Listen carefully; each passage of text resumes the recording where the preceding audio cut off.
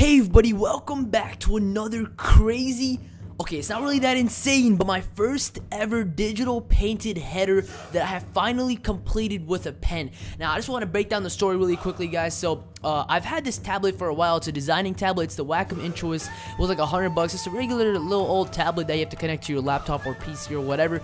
And so, you know, at the time that I bought it, which was a while back, was just for logos. I never knew about digital painting until about a week ago when I found out that there is something called digital painting, and that was because this dude named, I think, I don't want to mess up his name, but I'm not even going to try. But this is a Naruto designer type guy, okay, and I found out and he was a digital painter, and I was like, whoa, you know, this is nice.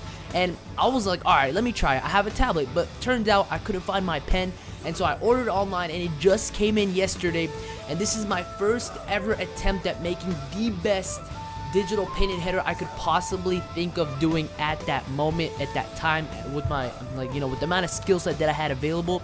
And so this is it, guys. I hope you guys enjoyed the rest of this video. I'll put a nice little song in the background to maybe, you know, just get your spirits up a little bit or get a mood flowing. But I hope you guys enjoyed the rest of this video. Thank you for watching, and let's jump right into it.